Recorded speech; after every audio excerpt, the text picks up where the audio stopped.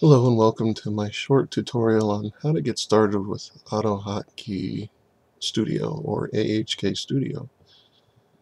The files are stored on maestrith.com. Latest alpha builds, you right click on the link, save link as, give it a place to store it and save it,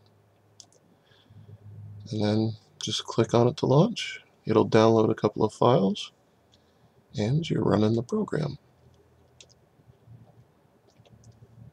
Like to resize some things, rearrange a little bit.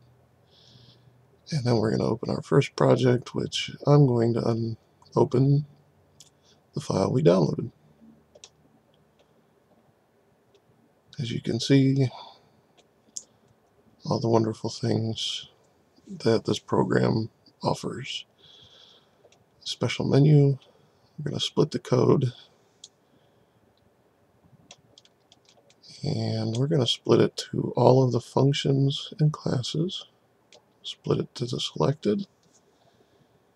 And this will happen much faster on your computer, but since I'm recording, it does take some time. So what this is doing is it's taking the large file that was downloaded and splitting out all of the functions and classes and putting them into their own include files. And then we can come over here and get to any portion a whole lot quicker. Now the hotkey is Alt-J.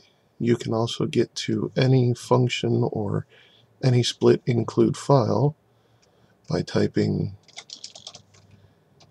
and then using your arrow keys up and down to go to, say, the class for the scintilla